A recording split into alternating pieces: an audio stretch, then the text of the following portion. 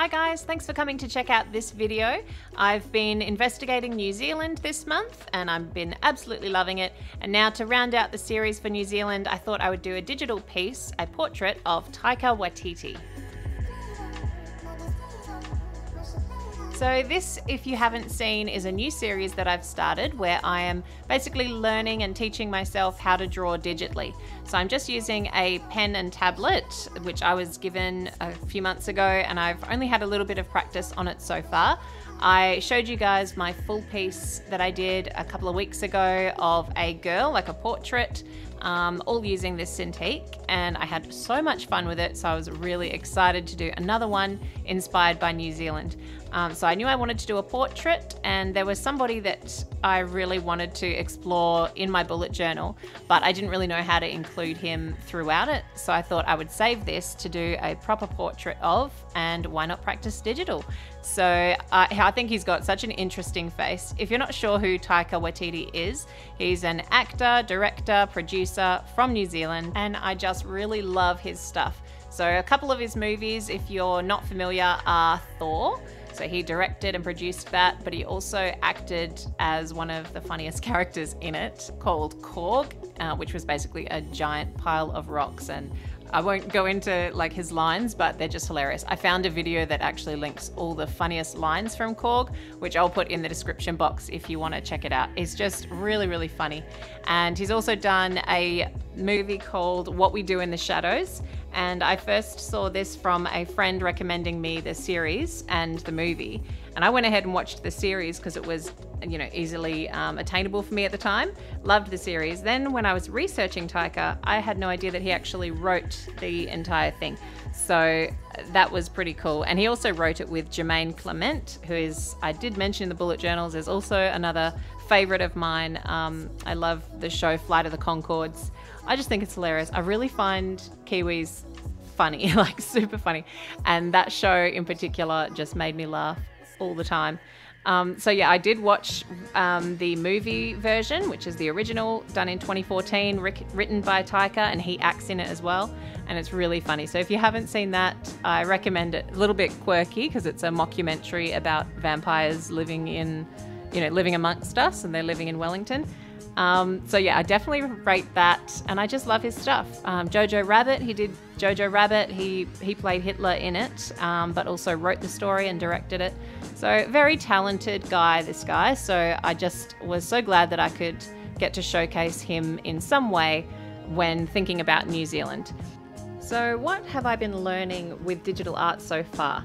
I am picking it up as I go, and I'm watching quite a bit on YouTube of other people doing this, and you always think you pick up something when you're watching them, but it's not until you actually get doing it that you find, you know, you just find a natural way that you do it. So I'm trying to copy people who have been doing it a long time, trying to remember what they're doing, but then when I get onto it, I forget everything. It's insane. I don't know if I'm aging or it's just, you know, it just doesn't come naturally to me to watch someone else's and then do the same.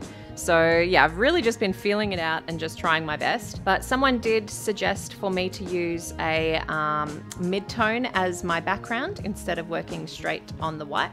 And so I thought I'd try that, and it definitely helped. I really liked how it creates this base tone everywhere, and then I could build my base sketch on top of that.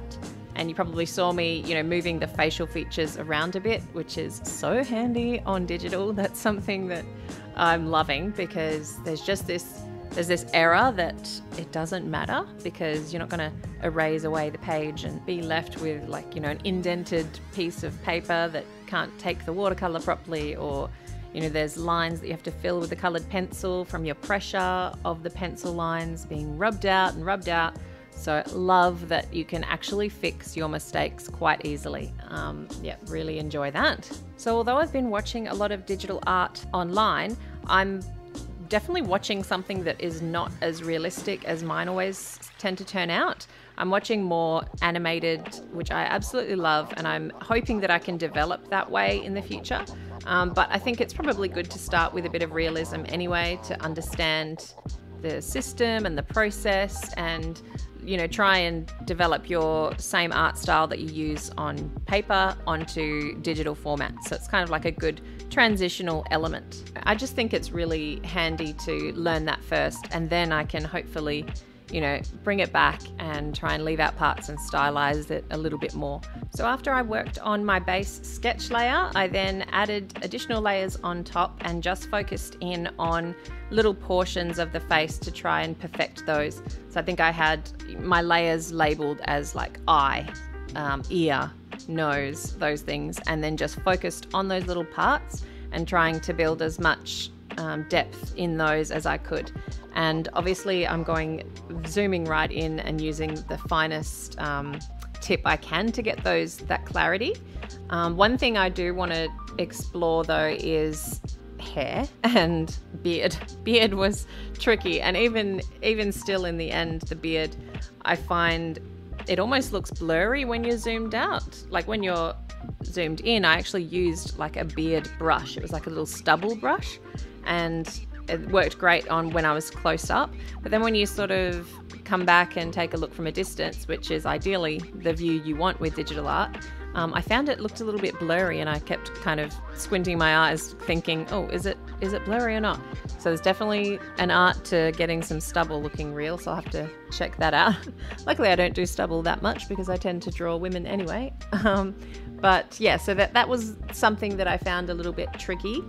As for the brushes, the ones I tend to use are like a soft round brush for majority of the skin and the background and sort of any areas of shading. And then I actually found this really cool brush called the Pore brush, and that is awesome because it actually puts pores onto the skin, which I think if you're trying to do realistic faces, it's ideal to get some of that texture on there. So I think that was probably my favorite find. And then another tip that if you're doing this at home and you're not quite sure, you know, if you're learning just like me, there's something that I did come across that has helped me immensely. So you lock the transparent pixels on your layer, which you can find at the top of the layers. One of those little buttons is the lock layer, or you can just right click and lock transparent pixels.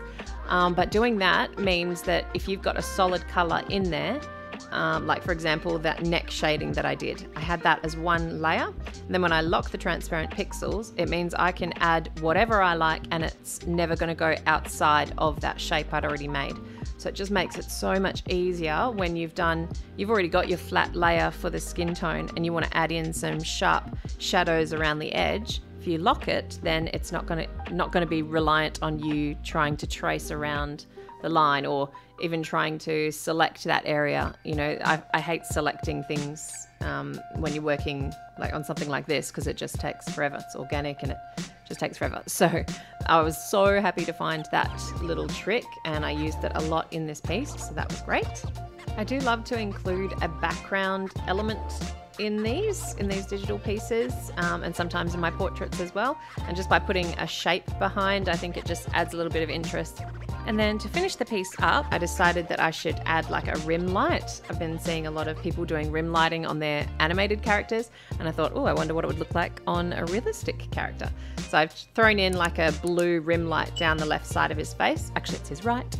And then my Taika Waititi image was finished. Thank you so much for watching. I hope you enjoyed it. And I will see you guys next week for my Finland themed bullet journal setup. Super excited. See you then. Bye.